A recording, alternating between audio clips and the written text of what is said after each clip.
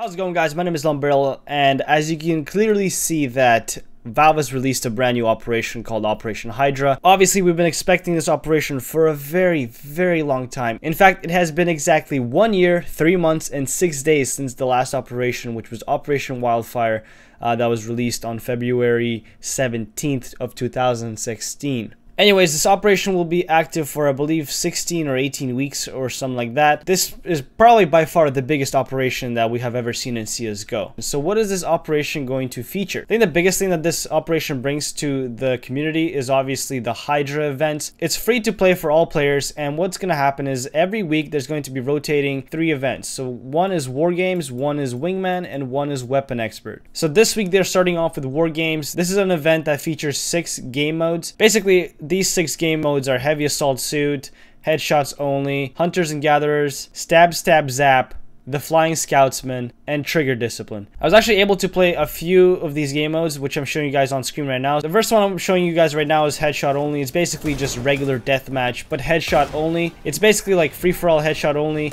servers, but team deathmatch oriented, of course. I was able to play Stab Stab Zap, which is basically you running around with a taser and a knife. So basically all you're doing is just running around stabbing people or Zeusing people. I was able to play the Flying Scoutsman, which is basically, if any of you guys have played Scoutzknivez on community servers, that's basically what this game mode is. A bunch of people love this game mode. I actually tried it out for myself. It's actually pretty fun. It is in a casual style gameplay, so it is, I believe, best of like 15 rounds or something. And the last game mode I did play was, of course, called Trigger Discipline. Basically, every time you take a shot, you take damage, so you really have to focus on your trigger discipline, use your grenades, and stuff like that. As for the other ones that I didn't get to try out yet, Hunters, Gatherers. If you ever played COD, this is like kill confirmed. You're just running around picking up people's dog tags, earning points for the victory. And the last game mode that I didn't try out was obviously Heavy Assault Suit. I believe it's just like casual bomb defusal gameplay, except I believe one person will spawn in like a tank with a full suit of armor and just goes havoc on the enemy team. I haven't tried those 2 yet, but I'm sure they're very fun. As for the other events that are not available yet, that will be available probably the next week, is Wingman and Weapons Expert. Now, these 2 events actually sound really fun to play, which I probably won't be able to experience because I'll be gone to Europe. The Wingman event, basically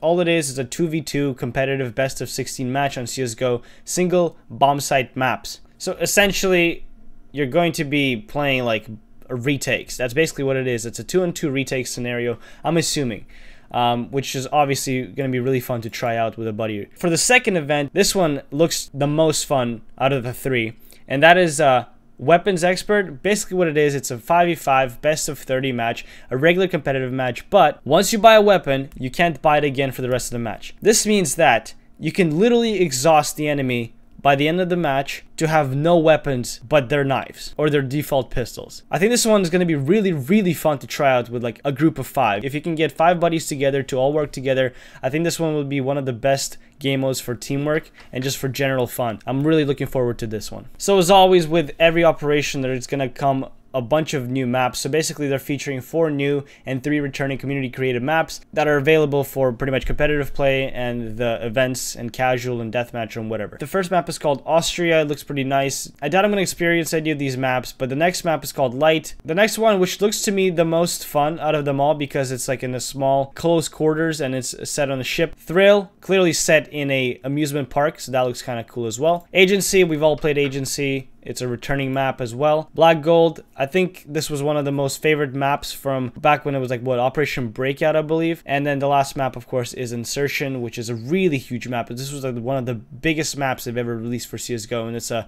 hostage-based maps. I think this was also one of the community's favorites. So yeah, these maps will probably be available for the 18 weeks that this operation is active for. And obviously it's available to everybody to play and try out in competitive, deathmatch, or casual. So as for the operation itself, you can upgrade the operation for $6, which will obviously give you an Operation Hydra coin, which you can display. You can get an Operation Hydra journal, which will tell you the entire story of the operation. Basically, it's the Guardian campaign. I'm not sure if they're continuing this, it's like a sequel or not. You guys can let me know in the comments, but I personally don't follow along with the operations and the campaigns and whatever. But obviously you get more XP and a chance to get Operation Hydra items as a drop, and the case, of course. So if you guys want those features, you're gonna have to pay $6 for it. And of course, as with every operation, there will be an operation case, which in this case will be Operation Hydra case. So many cases in one sentence. They're featuring 17 brand new skins and one special new item, which is going to be gloves instead of a knife. Yeah, I know. Fucking gloves. Anyways, here are the skins on the screen right now.